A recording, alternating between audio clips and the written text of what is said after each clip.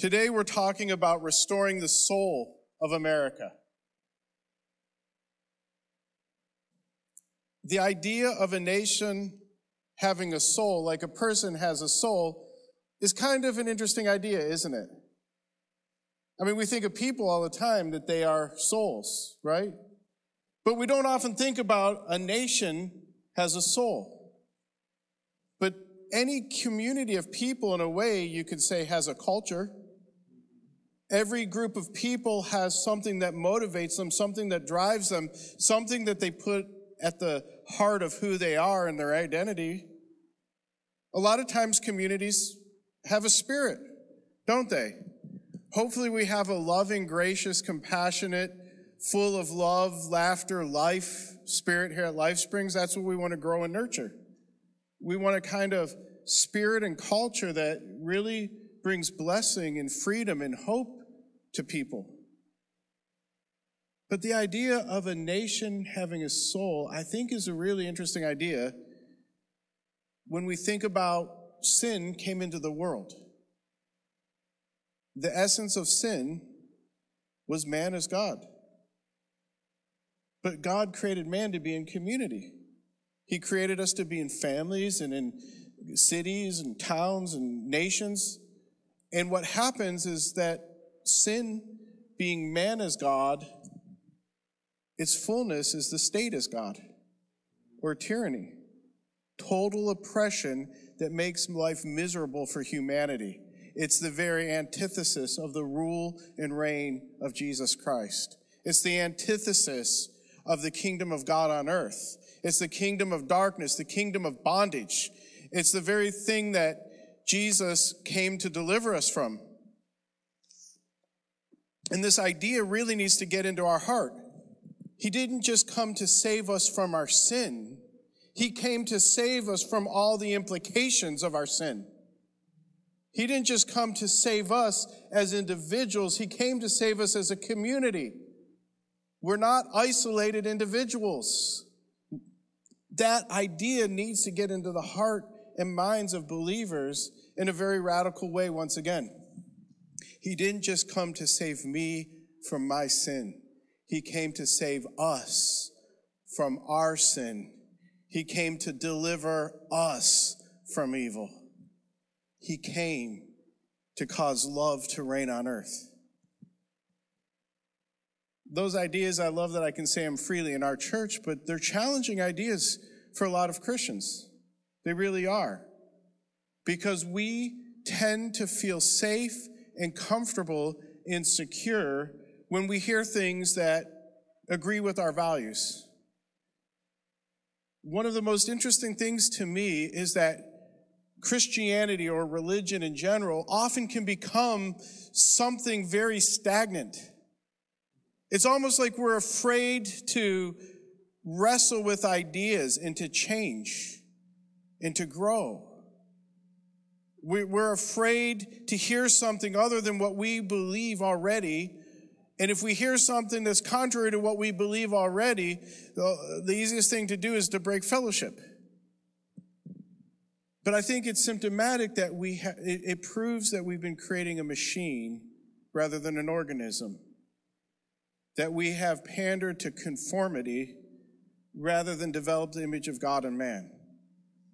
The fact that you can see these symptoms in the church means that we have been building from the wrong kingdom.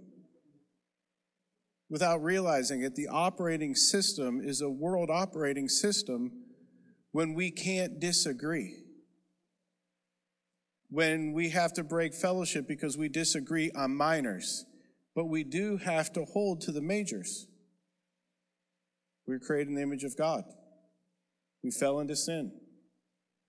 God so loved the world that he sent his only begotten Son to die for our sin.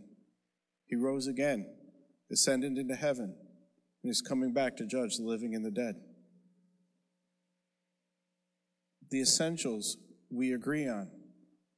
The particulars, we have a lot of room for people to grow as they're walking with Jesus and following Jesus. And that's healthy. But this whole idea of a soul is pretty interesting to me.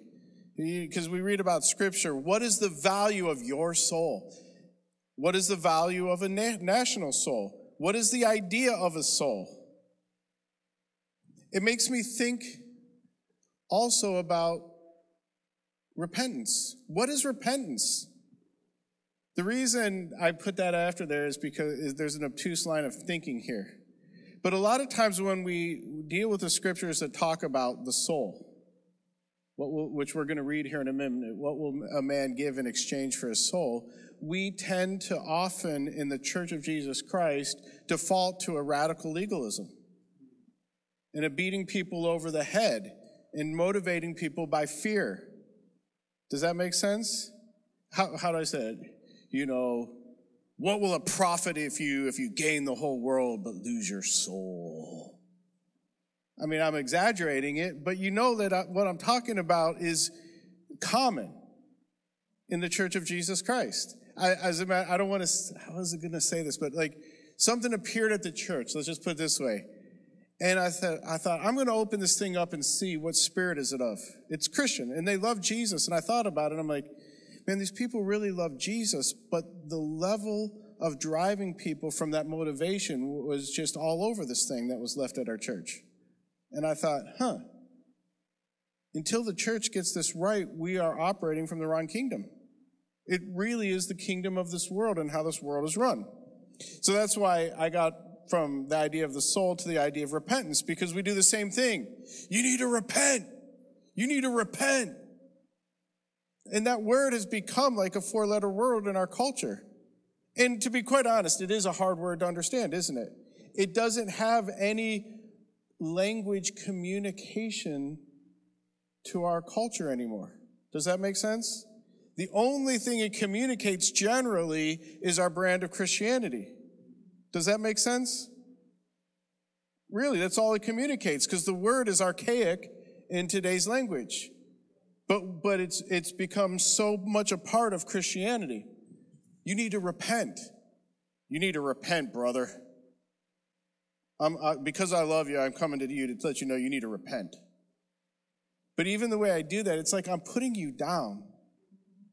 I'm putting myself over you. There's something just not healthy about it. But when you think about the idea of repent means to turn around and go a different direction, now it makes a little more sense, doesn't it? And then you can take these ideas and try to communicate it in language that people can understand, that makes sense. You need to repent. Well, why? What's the motivation for even that language? You're headed for a way that is destroying your life. You're heading down a path that is hurting you and hurting others, and you need to turn around and go home. It's the prodigal son. You've lived in a world, and now you're so broken that you're jealous of the pigs. Go home to your father's house. It's go away from the things that bring death and turn and go towards the things that bring life. Those ideas communicate, don't they? Those ideas communicate in the modern world, but the word repent doesn't. The substance of it, the idea of it, what it really means totally communicates. But the word doesn't communicate anymore. But it's in the word, brother. It's a translation. But we have to understand the ideas and the principles. The idea is to communicate life to the world and turn them from darkness to the light. Turn them from heading down a road that is ruining lives, their own life, right? I'm trying to lay a foundation for this message. And hopefully the foundation doesn't end up ruining the message. It can happen because it could go too long. But I wanted to talk about why we talk about ideas so much at our church. It's actually not that exciting. The world often wants to be told what to do so I can go and execute. Tell me what to do so I can go and execute. Make it so dumb for me that I don't have to think for myself. Ow. Do you see what I'm saying? Make it simple for me so I know what to do so I can feel good about my Christianity. The problem is that God does not want robots. He wants us to know him and understand him. And there's something about people having a revelation for themselves, developing a worldview for themselves, believing in it, being fully convinced, that changes everything. And so it's more, the way I liken it, it's gardening. You're starting to wrestle with ideas, and you think, oh man, this is hurting my head. I'm wrestling with ideas, and I don't even see the practical point. Well, the reason why is the ideas that we have about who God is. What is he like? What is man? What is the purpose of man on this world? These ideas that we wrestle with, they start to change us from the inside out. They start to change how we operate and how we interact and how we relate to one another. But it's like watching grass grow or a tree grow or a flower grow. You don't even know it's making a difference. But then it does, over time, makes a difference. I mean, I was laughing because I walk through all the time with Stephanie. She likes to watch YouTube. And she was, I heard Leah, she's up in the media room, and Rachel's, I think, in the back. But I guess, like, one of the people who is a big name started speaking really negatively about therapists. And so we know Jordan Peterson's a therapist, and they ended up getting on, I guess YouTube or the internet, whatever they do, podcast, video cast, whatever it is, tells you that I need to spend more time on the internet. But I walked through and I saw part of it. It was so interesting to me. And Jordan Peterson was talking to this guy in powerful ways, trying to get him to understand. Because it was really this whole idea. You just need to tell people what they need to do. And Jordan was like, okay, let me tell you what therapists have actually discovered. What's that? First, when you just tell somebody what to do, they're offended often by you because, he didn't say this, but you basically misuse the image of God and man. They're resentful. You've put yourself over them in a way that they often have a negative response. Sometimes you tell them what to do, but they just don't do it. They didn't listen to you. Tell you what, I told you so is way too late. And nothing good ever comes from it. Does that make sense? And so he said, but let's say you come to me and you're struggling with something at your workplace, and I tell you what to do, and you go and do it, and it succeeds. I've robbed you of your victory. That was my victory, not your victory.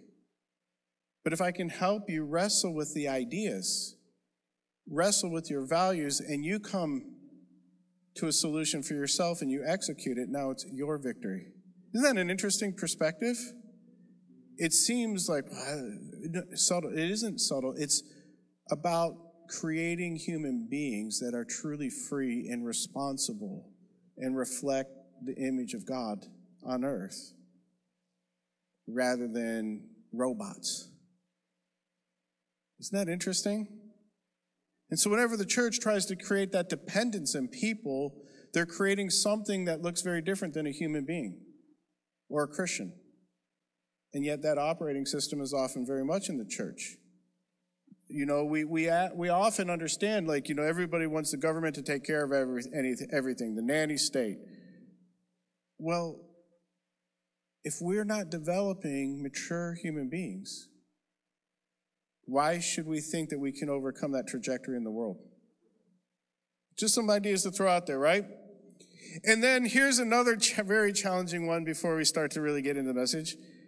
Why do we talk about America so much here at Life Springs Church? And I would suggest that America is a very important nation in redemption history. That's a challenging idea, isn't it? And this might end up in a part 2 or part 3, because I can already feel it happening.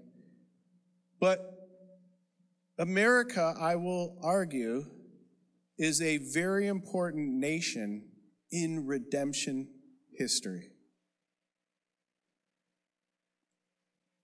So now I just want to examine a scripture that kind of, ties together some of the things that we just started with. Zechariah 1:3. Therefore say to them, thus says the Lord of hosts, return to me, says the Lord of hosts, and I will return to you.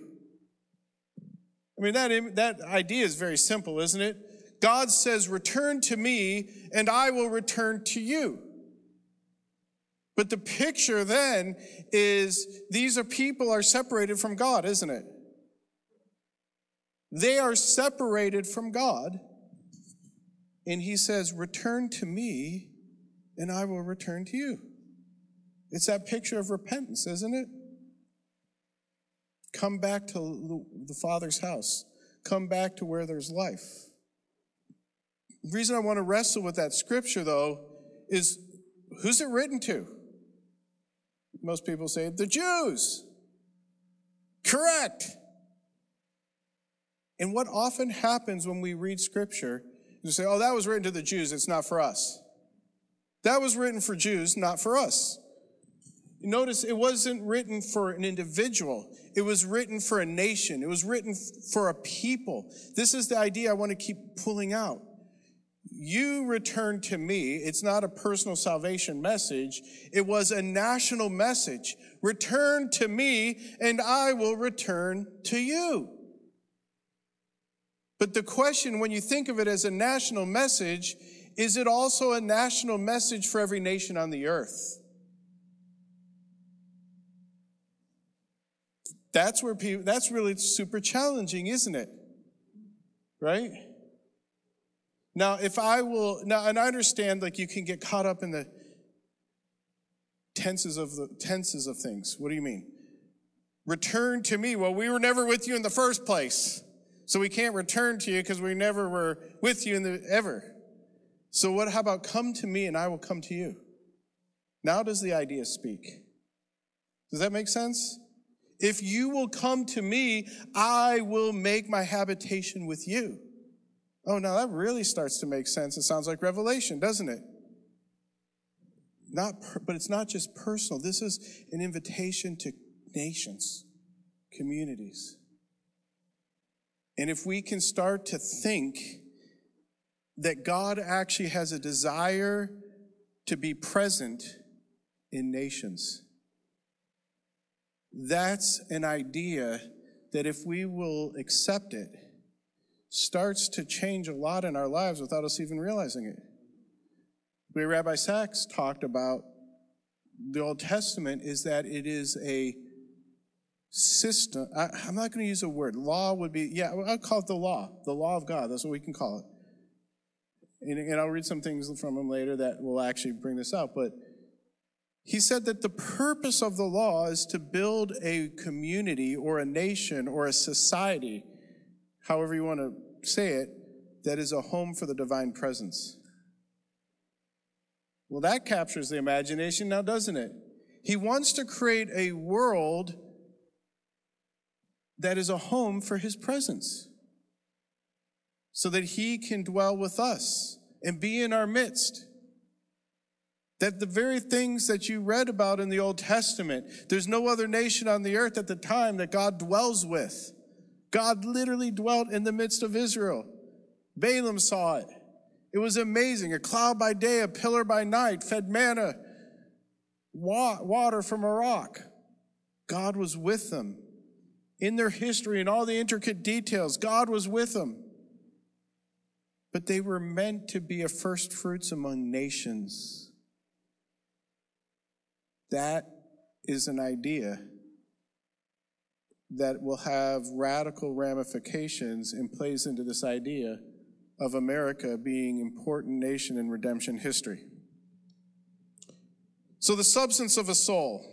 You can't talk about restoring the soul of a nation without talking about the substance of a soul a little bit. So Matthew 16, 24 through 26. Then Jesus said to his disciples, if anyone desires to come after me, let him deny himself, take up his cross, and follow me.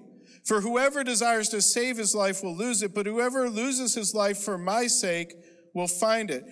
For what profit is it to a man if he gains the whole world and loses his own soul? Or what will a man give in exchange for his soul? And there's a lot there, but for time and to keep things in track, just want to talk about this idea.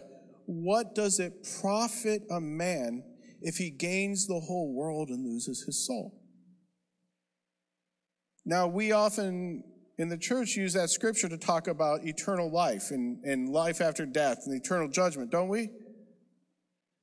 But Chuck was talking with me about this week, and he's like, I think it has to do with this life as well. Yes, it has to do with this life as well. The very thing at the beginning also, whoever loses his life for my sake will find it.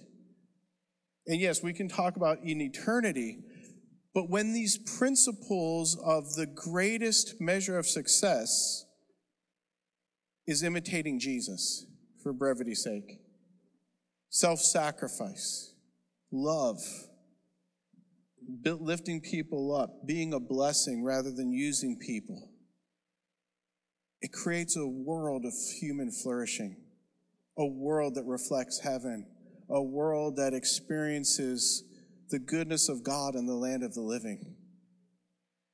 But when people stray from the way God designed it, people experience the opposite. They lose their soul. The passage in Luke really, I think somewhat brings that out, although you can always take it about eternal realities. But she shows a picture of a person who is really prospering. Man, I'm prospering with great abundance. That was God's heart to prosper you. He did it. It was all from him. What are you going to do? I don't have enough barns to store all this. I'm going to tear them down and build bigger barns and store it all. He's got all this prosperity being showered on him. And what does he do? He spends his whole life trying to store it up so that he can live on it forever. And it says your life is required of you, or it's asked of you right now. And it's a tragic picture of a person who never lived well. It's a tragic picture of a person who was radically prospered but couldn't live well because he was missing the point. He wasn't rich towards God, which is also rich towards men. He didn't enjoy the fruits of the blessing, of the prosperity in community, in fellowship, in celebration, in thanksgiving, in enjoying each other's company. Super interesting, isn't it?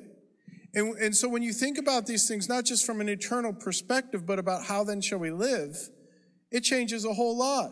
It has the potential to cause heaven and earth to reflect one another. Or earth to reflect heaven, I guess should say. Heaven will never reflect earth, but earth can reflect heaven. When people are rich towards God, but the better way to say it is they are walking in love and in community and fellowship and putting first things first. People matter. What do people really crave? Connection, fellowship. And we were talking a long time. We spent a long time, and someday we're going to pack some of these ideas, but the world really, the problems of this world are so interconnected with the loss of our soul. What do you mean? People become a commodity, and now I have a capital firm that buys companies, turns them around to make a profit, and doesn't matter who they sacrifice in the end. And while losing my soul, I don't know why I'm miserable and turning to cocaine and prostitutes. Because I have sold my soul. I have lost my soul. I've lost my way. I've lost what it means to truly live and to live well and to flourish. My soul does not rejoice in using people for my own selfish ends. My soul rejoices and flourishes when I serve, when I love, when I connect. And then we see all kinds, then I can't stand this world we're living in. I mean, there's so many interconnected issues with losing our soul. And we often don't put the axe to the root of the problem. We got drug dealers coming into America. We got human trafficking coming into America. Well, guess what? They wouldn't be coming if there wasn't a market. Why is there a market? Because we've lost our soul. We can't deal with these problems until we restore the soul of America. It don't matter how many walls you build, and if you put automatic weaponry, it doesn't matter what you try to do. the market will find a way. We've got to rescue our soul, and it's all interconnected. What do you mean? Well, let's just tell them that they're bad for using drugs and for human trafficking. Well, you got to keep going down to deeper into the root. Where have we lost our way? Because a lot of times people are turning to drugs and to sin because to self-medicate because they lost their way much farther up the road than that. The love of money is the root of all kinds of evil. I started living for power, for wealth, for prestige. We lost our way long before the symptoms of people giving themselves to drugs and sexual immorality. People are often doing that to try to numb the pain of having lost their soul. So we got to go much deeper than that.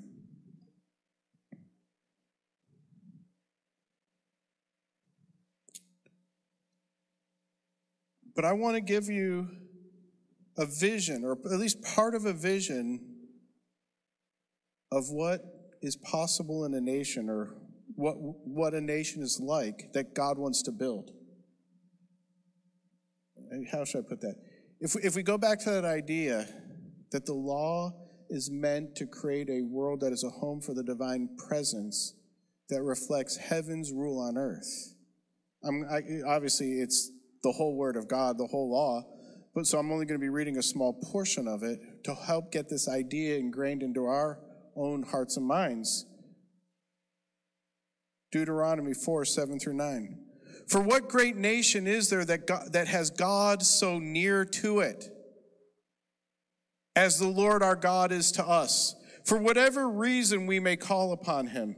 And what great nation is there that has such statutes and righteous judgments as are in this law which I set before you today?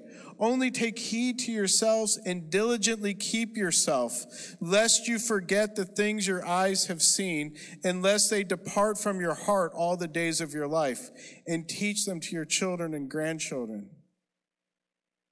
The picture is, what other nation has God so near to it? You've been given these statutes and decrees that have created a home for the divine presence. But be diligent to pass this heritage or inheritance on to your children, because they could lose it. They could lose their way.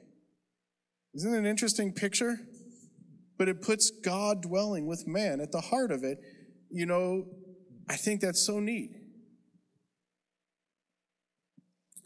Now, often in the Church of Jesus Christ, when they look at the law in the Old Testament, they say, well, that's just a special dispensation for the Jews, not a model of what God wants to do on earth.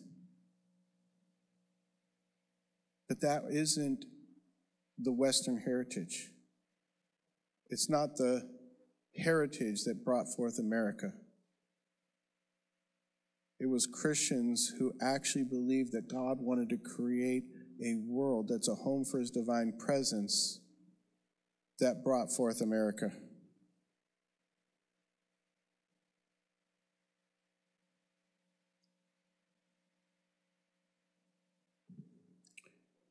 Now, there's so many layers of Christian thinking that we need to really rethink, because we've been trained, law bad, gospel good, law anger, gospel love. I mean, I could just go on for a long time there, but you could fill in the blanks, right? Law bad, don't preach law, don't preach law, you're not a faithful Christian, you need to flee a church that preaches law. You see, I'm being silly a little bit, but I've seen this stuff personally. I have literally had people say, I cannot work with you in Christianity because of the difference of they won't even be willing to have a conversation about it. Aren't even willing to imagine it. It's so anathema. This is the time of the Gentiles. And when it's wrapped up, then God's going to continue what he started with the Jews. Rather than there's one continuing line of God's redemptive history and world history. and God has always been about the same things. It's a completely radical different way of seeing the word. But what brought forth America is seeing it as an unbroken tradition. But I want to share something that Rabbi Sachs said to give you some idea even about the law itself, or what we call the law. Because a lot of times when we use this language, we're betraying the fact that we have an authoritarian view and don't even realize it, that we have already given ground to tyranny. Listen to what he says. There's no Hebrew word that means obedience. I just need to obey God. God just wants your obedience. There's no Hebrew word that means obedience. The closest equivalent, Shema, means not obedience, but rather hearing, listening, striving to understand, internalizing, and responding in deed. The very tone and texture of Deuteronomy is directed not at blind obedience, but at the contrary. It is a sustained attempt to help people understand why it is that God wants them to behave in the way that he does, not for his sake, but theirs. This is all online, so you can reread this again. But these ideas are rich, aren't they? There's no Hebrew word for obedience. He wants us to hear. He wants us to understand. He wants us to know this is the way of life, and it's true. This is the best word for Torah is instruction. And the best idea for the fear of the Lord, I think, if I'm simplifying, is God, I know you're good. And I know you're faithful, and I know you are wise, and I know you are loving, and I know that what you share with us is the best way. I know it's the best way, and I want your way. I choose your way. I want to know your ways. I want to understand them. I want to live them. I want to be like you. Not to earn your approval, not to earn your love, but because I genuinely worship you and adore you and magnify you and glorify you. And Lord, you are the thing that my heart longs for. And I just see your goodness and your beauty. And you getting the picture? But you get the other side of that too, is we just need to obey God, hear and obey. It's robot language. Robot language. We're not robots.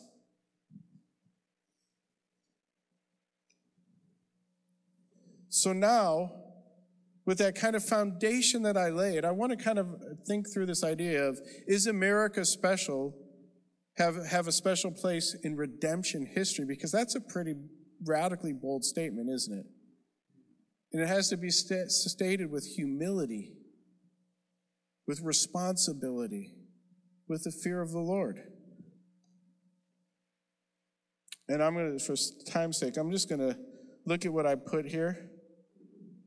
And it's all the notes are online. Let's see if I can speed this up to get somewhere. So I remember reading through Paul in Romans, mostly chapter 11, where he's talking about Israel. And Israel has been, removed because of unbelief. And the Gentiles have been grafted in. But he says, but their fall is not permanent. This is an interesting idea, isn't it? The Jews, because of unbelief, they were cut off. But their cutting off is not permanent, it says. And he says, but to provoke them to jealousy, the gospel has come to Gentiles. So the idea here is that the gospel coming to the Gentiles would have such an effect and be such a manifestation of what I read in Deuteronomy, God with a people, God with a nation, that Israel would say that is our God with them. That is our God with them. And Paul says, I even magnify my ministry to Gentiles for the hope of provoking my Jews to jealousy. Not sinful jealousy, but good jealousy. I want them to see God with the Gentiles and recognize this is our God and he's with them. Yeah, because he wanted to be with all people of always. That was always his plan. Pretty exciting, isn't it? Fast forward to the Acts of the Apostles. The Jewish church has the Jewish culture, and they hear about what's going on down in Antioch, and they go down to check it out, and they're spirit-filled believers, but they're like, can't take it. What do you mean you can't take it? It doesn't look Jewish enough. And so they're like, they sincerely couldn't understand, could this be from God? Could God be in this? But God knows what he's doing. And before that happened, he had already taken Peter to Cornelius' house. He kind of sets things up in advance because he knows what we're going to face. And while they're having a giant dispute, Peter reminds them of how he brought the gospel to the Gentiles in the first place. And then they had Paul talk about all the miracles they worked. And then James said, this is what scriptures have foretold. It's rebuilding the tabernacle of David. They're seeing in the Gentiles receiving the gospel and living out the gospel, the very prophecies of the Old Testament being fulfilled. And the world being delivered from darkness and being brought back into being a home for the divine presence. Pretty neat, isn't it? And then they said, for Moses has had for many generations in every city those who have preached him. With the implication, but nothing like this has ever happened. The gospel has the power to deliver the whole world from bondage. It has the power to break every form of tyranny and oppression. It has the power to transform everything. Isn't that exciting? And that was the first seed. It was like the mustard seed being sown. The gospel is going to the Gentiles. And Paul is seeing in that seed, Israel's coming home. Why? They're going to see God with the Gentiles. Well, fast forward. In the 12th century, Maimonides said that Christianity has already taken the truths of Deuteronomy around the world. They're already seeing it. It's amazing. Rabbi Sachs says the same thing. But by the 12th century, he goes, I'll read it. The whole world is already filled with the words of the Christian Messiah and the words of the commandments. And these words have spread to the farthest islands and among many unenlightened peoples. And they discuss these words and commandments of the Torah. They're seeing it. Then Rabbi Sachs, he said, the Reformation is the next great development of the fulfillment of prophecy. Oh, wait, that's how I wrote what he said. That was my note. Never mind. The Reformation is the next great development in the fulfillment of prophecy. This was due to the fact that there was not one form, now this is sex. There was not one form of protest against the Roman Catholic Church in the 16th century, but two. One developed by Luther focused on Paul in the New Testament. The other developed by Calvin drew its inspiration from the Hebrew Bible, especially the book of Deuteronomy. That meant the Calvinist regions such as Geneva, Holland, Scotland, and England, as well as the Pilgrim Fathers of the United States, developed strong civil societies whose basic understanding of morality was identical with the book of Deuteronomy. Isn't that exciting? That Rabbi Sachs is seeing this. Paul was right. Maybe America is special in redemption history. Not special like because of the ethnicity of people or whatever, geography. No, it's because God, well, let me go on. There's a book called The 5,000-Year Leap by Cleon Skousen. I have no idea if I'm pronouncing his name right, but all the notes are online. But his idea is a super unique idea. Now, I'd love to sit, I wish I could sit and talk with him about something because I see what happened in Western civilization. But he basically said that the ideas that were brought forth from our Declaration and Constitution. It took about 180 years in America before that moment finally came. And he understands that these ideas were not just native to American, it's part of this long Western tradition of having received the gospel wrestled with God's word and lived it out. But he titled his book The 5,000-Year Leap because he was saying, like, when the Pilgrims first came to America, it was they did agriculture like they had for thousands of years. They had the same types of struggles. He was like, the world had not changed much at all. But suddenly, within 200 years of the birth of America, the whole world has been radically transformed in ways that blow the imagination. From the automobile, from the airplane, to the rocket ship, to television and radio, to medicines and all kinds of things that have suddenly burst forth on the earth. He said the world, it developed really slowly for a long time. Now, was it only the birth of America that did it? That's something to be debated, something that you can't prove it. But he's seeing a correlation. There's a unique coincidence that something about the birth of America as a nation coincides with this radical, life-transforming development. More people lifted out of poverty. Now, that idea has some credibility when you realize, he said, what America did. He said these ideas that had been working through Western civilization and implemented in different ways at different levels, because he does mention that the original American seal that they discussed was going to have two Anglo-Saxons on the front side and Israel going through the wilderness on the other, because they said these are the two places where they had rule of law, or the people's law. And they understood that Deuteronomy was, or the Old Testament was the foundation of this law that they were establishing. But the idea is that America intentionally built the nation on biblical law. Now, they said natural law because they saw no difference between them. That biblical law was given because sin caused man to forget, which is self-evident in reality. That is clear if they use reason, unperverted by sin. Right? And there's reasons for this, and maybe we'll get to discuss them right now or another day. But do you get the idea that for the first time in world history, a nation was birthed that made the values of Scripture a reality? And within 200 years, the world does not look the same. And he said all these other nations responded and reacted to America. Isn't that interesting? And I'm not even halfway through my notes.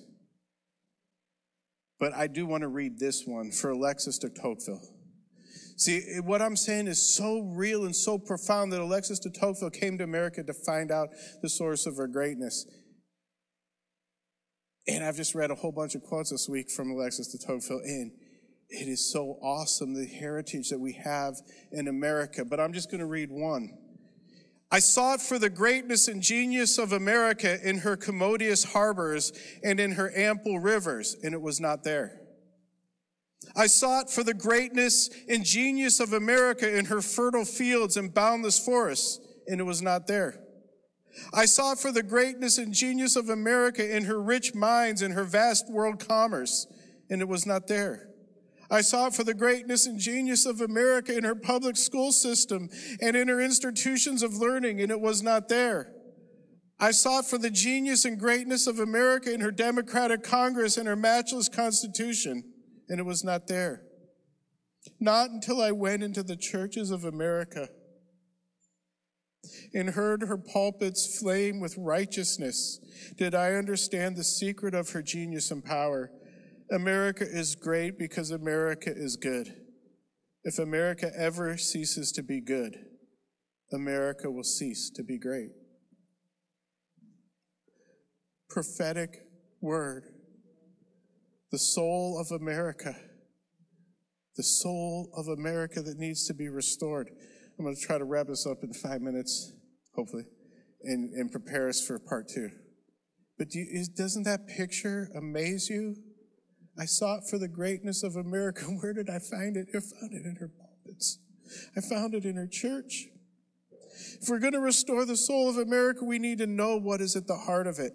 This idea is going to be challenging for many Christians, and we will unpack it more next week, or in 2 weeks.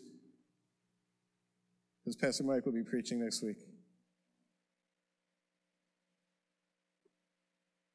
We need to return to the faith that had made America great. You all have heard of Benjamin Franklin, right? You know that people call him the least Christian founder, or maybe not the least, but they really harp on he was not a Christian, right? And you also often hear them talk about our founding fathers were deists. And we throw out all these derogatory terminology without really listening to them and giving them a chance to give their voice, to know who they really were. It shows you how far we've gotten from passing on to future generations. Somewhere that line got broken. And these words, which I command, you shall teach them diligently to your children, lest you forget. You were slaves in the land of Egypt. We've forgotten who we are. We've lost our soul. We're not losing our soul. We have lost our soul. As a nation, we have lost it. And we have to come home. We need to return. We need to come home. And the church, when we don't know how to come home, and when we don't know the principles that birthed America, all it is language with no substance. Does that make sense? That's the challenge that we're facing. That we have to go and dig and research and uncover the soul of America and find out who we were, to know who we are and where we want to go.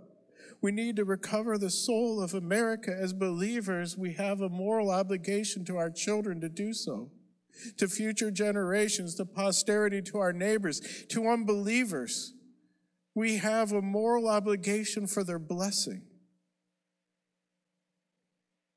to remember who we are, to restore our soul.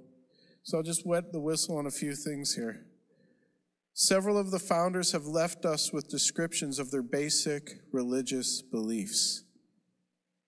And the genius of this, but the challenge for Christians to swallow it, is going to be hard, and we're not going to get into that today, but let's just listen to what he says. Benjamin Franklin summarized those which he felt were the fundamental points in all sound religion. This is the way he said in a letter to Ezra Stiles, president of Yale University. Here is my creed. I believe in one God, the creator of the universe, that he governs it by his providence, that he ought to be worshiped, that the most acceptable service we render to him is in doing good to his other children, that the soul of man is immortal and will be treated with justice in another life, respecting its conduct in this. These I take to be the fundamental points in all sound religion. And what we're going to discover, we're not going to do it today for time. They founded America on that truncated creed that they said all human beings can agree upon, from all different religions for the most part. Because it gives us a basis for natural law or divine law, however you want to call it, because that's the idea of natural law. It is divine law spoken into creation, that when people actually walk according to it, creates human flourishing. And it's amazing. Our founders, Cicero, many philosophers, they understood it.